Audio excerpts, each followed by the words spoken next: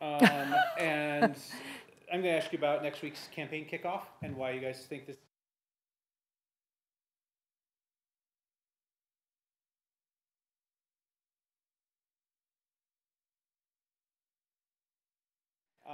So I'll ask you about the necessity for that and.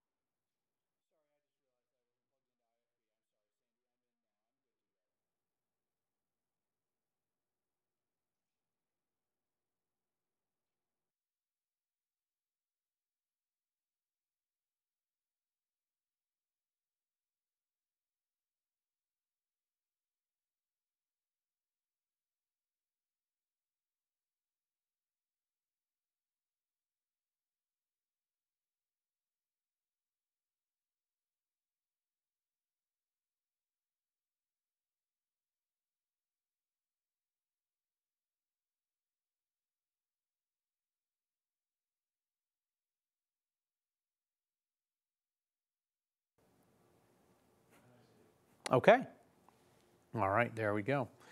All right, we will get started over here and come down in 3, 2.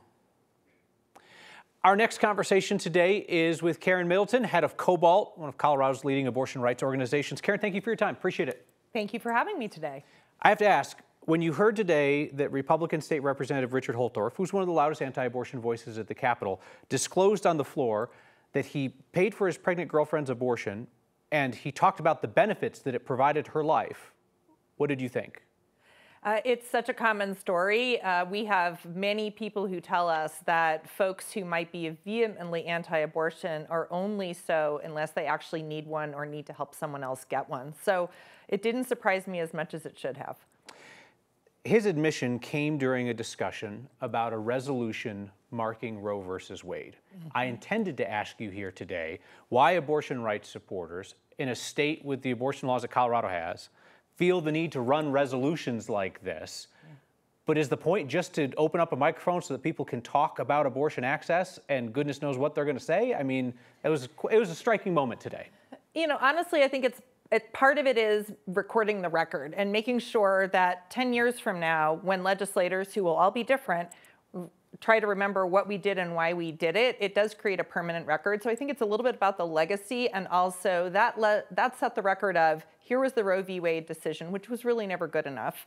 Here is the Reproductive Health Equity Act, and here is our effort to enshrine this in the Constitution. And all of that was stated in the resolution today.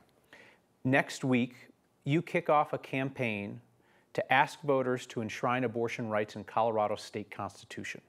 Colorado already has some of the least restrictive abortion access in America. Why is this necessary?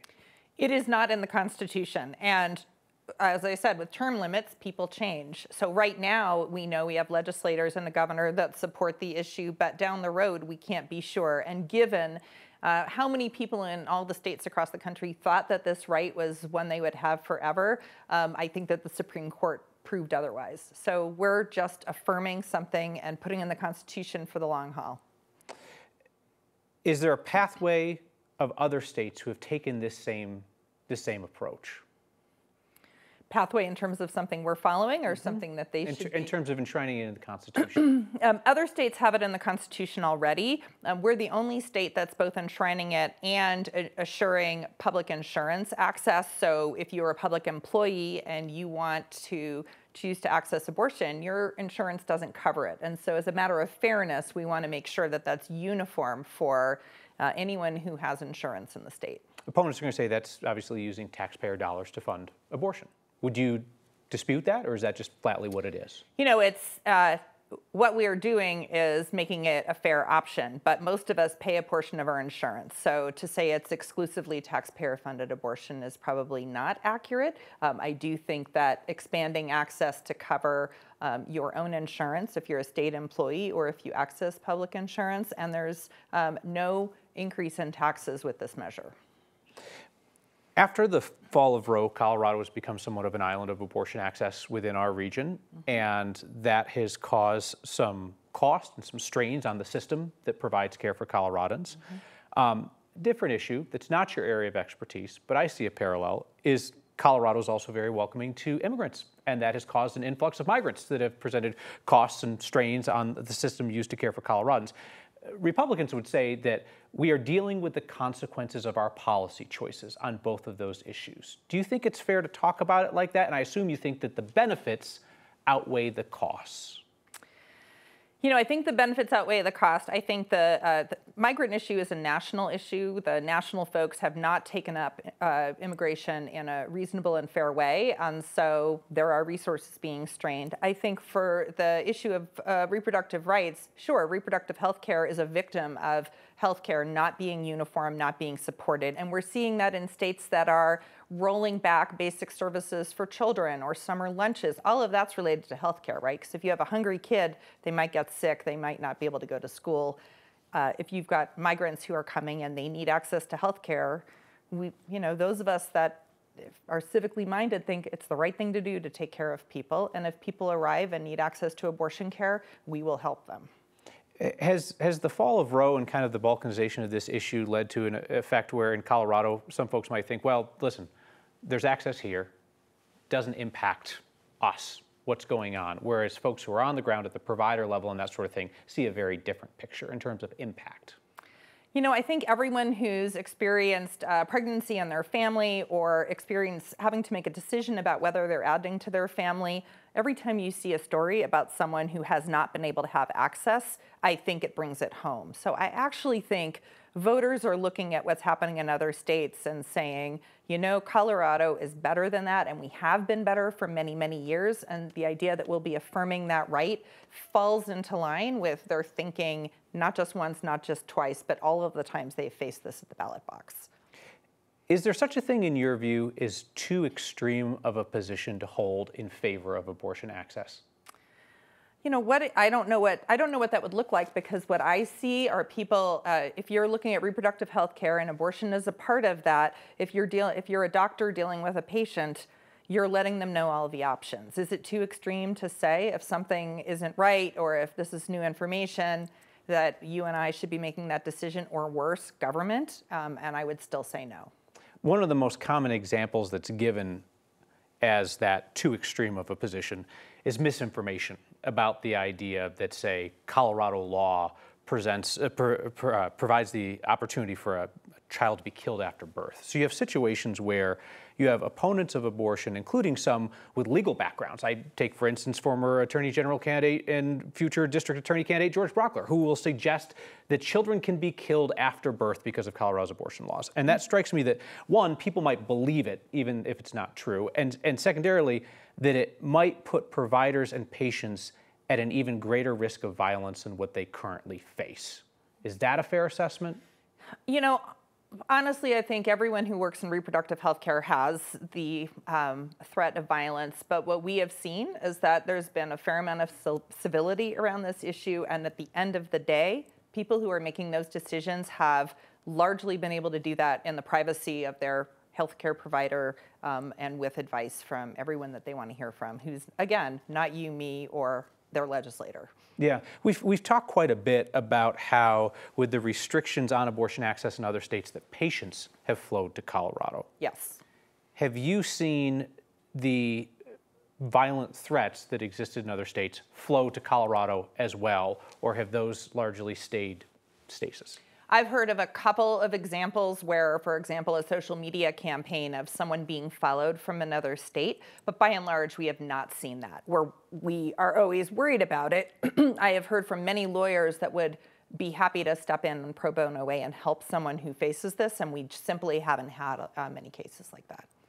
Democratic Governor Jared Polis said last year, quote, "Democrats don't believe abortion is good. We believe it's bad. It should be minimized." Is that what you believe? I don't believe it, and I don't know if asked again with more lead time if he would answer it the same way, to be honest. I mean, have you asked him? You know, I haven't, but I've known him for a long time, and I believe at the end of the day, you know, everyone knows he leans toward libertarian values. He likes to figure out how to work across the aisle, and more power to him. So I think that in the end, he has signed the bills that we've put before him, and that understanding that this makes life better, saves Coloradans money, allows them to access health care, is in line with what we see him agreeing with in other issues. Governor Polis was actually asked recently if he supports your proposed ballot measure to enshrine abortion rights in the state constitution, and he was non-committal. Did that surprise you? You know, it doesn't. I think for elected officials, they want to be more cautious. They want to wait and see. Maybe they want to see it on the ballot. They want to make sure we've gotten signatures. So I'm not concerned. I think he'll follow it, and when it seems like the right time, I am sure he will be public about his decision on that. And a final question, you said you've known the governor for a long time. Do you get the sense that he is attempting to shift or at all moderate his views on abortion rights, perhaps in preparation for a run for president? Or is it just that he's not particularly interested in that issue the way that he is interested in other issues? I think it's just a matter of balancing the issues and the priorities. When he and I first worked together, we were on the State Board of Education, and I see some of the things such as preschool that were issues that were a passion for him for many, many years. So I think that this is one of a handful of issues that are always part of this. He's always been there when we needed him, and so I trust that he will follow his own values and be with us in the end. Karen Middleton from COBALT, thank you for your time. I appreciate it very much. Thank you. Appreciate it. All right, we're all set. Thank you very much. I really appreciate you taking the time.